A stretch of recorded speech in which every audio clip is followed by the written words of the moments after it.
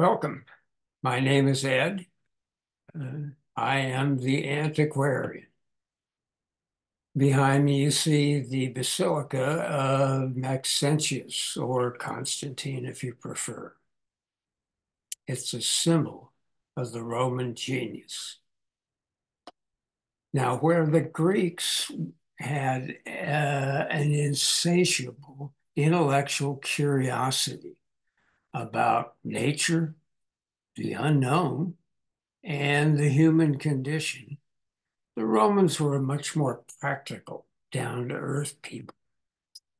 Their genius really was in their skills as engineers and builders. And the material they used to build this basilica was a unique blend Roman concrete. That's the subject of today's presentation.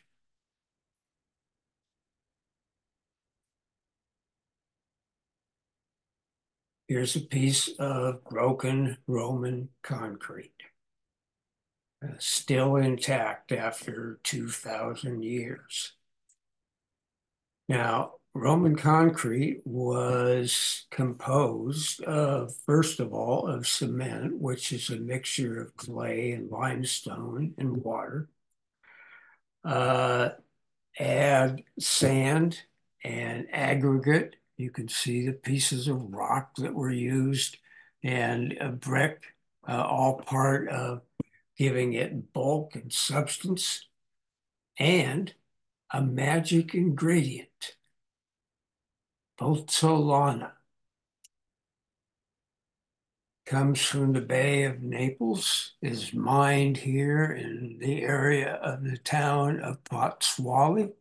Here is Naples, ancient Herculaneum, ancient Pompeii, and Vesuvius, the source of the magic ingredient. This is pozzolana. Now, I won't go into the chemistry, but it seems that when pozzolana is added to the other ingredients to make a rather unique mixture of concrete, it gives the concrete a certain self-healing power, so that if the concrete develops a split, it will self-heal. It will close up on its own. And that way it gains longevity and, of course, strength, continued strength. It enabled the Romans to build structures that are still standing 2,000 years later.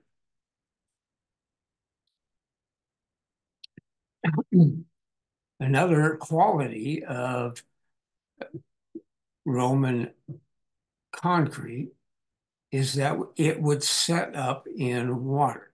It's hard to see, but a lot of this is part of the harbor facilities that were built at Caesarea Maritima 2 millennia ago. And they are still there, even though the workings of the tides and the corrosive power of seawater has had very little effect.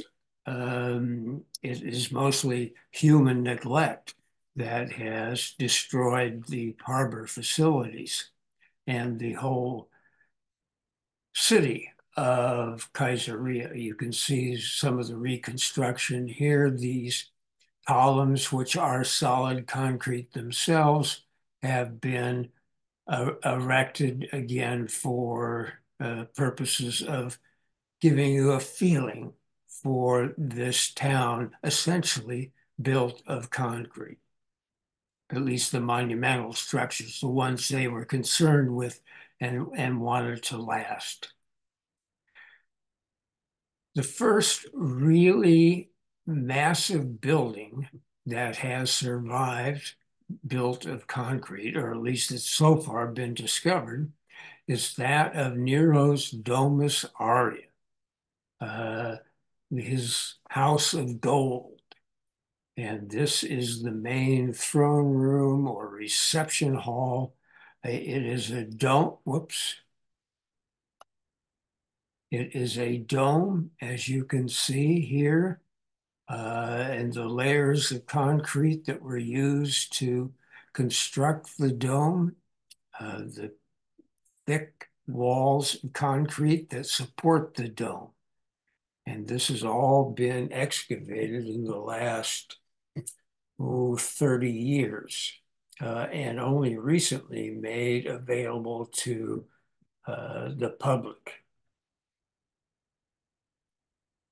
Another example is the famed Pantheon, which is the original construction by Marcus Agrippa, an associate of Caesar Augustus, was the normal form of post and lintel construction, and it was a temple to all of the gods in the Greek style. Later, that most of the temple was torn down, the facade was kept, and a great domed round building with a dome was added to it. And you can get a good feeling for what that looks like here in this painting by Panini. It is the only way you can possibly see the whole inside of the Pantheon. This photograph shows you light coming in the oculus here, the structure of the roof, the dome itself, and a close-up, and the clever way in which they lightened the load with this very clever design of the roof. The Colosseum. Many of you have visited Rome and seen the Colosseum, and what you're looking at is tons and tons and tons of good Roman concrete that has certainly withstood the test of time. Again, it has been humans who have ransacked the Colosseum and other constructions for bits and pieces of marble and colored stone to use in newer constructions, but not the concrete. The structure of the mass amphitheater remains. The same is true of Trajan's Market, which is the first uh, shopping center, if you will. The lower level was all shops where merchants could display their goods. You can see how each merchant would have his own shop, and then there was an open walkway here. The arch inside made it possible. You can see the arches here. This whole building is made of concrete faced with brick, and apparently in antiquity with other colored stone.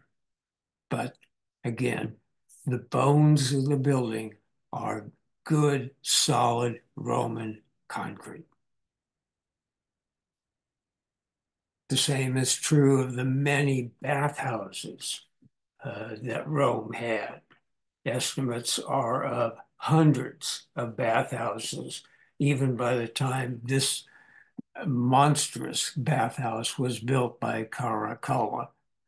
The bathhouses, the most elaborate uh, by Diocletian and Caracalla, not only had the baths themselves, they would have three different pools of water at different temperatures. They had libraries, they had art galleries, uh, probably shops, exercise rooms, all manner of conveniences for the citizens of Rome who spent their afternoons uh, relaxing and socializing in the baths of Rome. The Ponte de Garde, only one of a dozen aqueducts that have survived that span the spaces between the springs in the hills and the cities that consume the water from those springs, including this one particular aqueduct. You can see the arch construction of what would have been a bridge, but then was raised up. Look at the span here. And there is some stone facing on the concrete that is here. And you can see that all the way up here. But the sluiceway carried the water on to whichever city was the beneficiary of this particular aqueduct.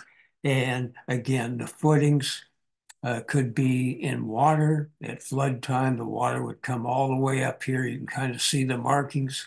No matter. The corrosive effect of water and time had very little effect on good, solid Roman concrete. Not so much modern American concrete. You can see here in Champlain Towers, Surfside, Florida, that collapsed in June of 2021. The footings that went down into the sand were, of course, poured concrete, and the workings of the sand and the seawater simply ate away at the concrete until the whole structure collapsed because it simply couldn't withstand the corrosive power of nature. Had it been built of good, solid Roman concrete with pozzolan in it, would it still be there? Likely, yes. Well, something to think about. Thanks for watching today. Please come back at your convenience and see other videos that contribute to your lifelong learning experience.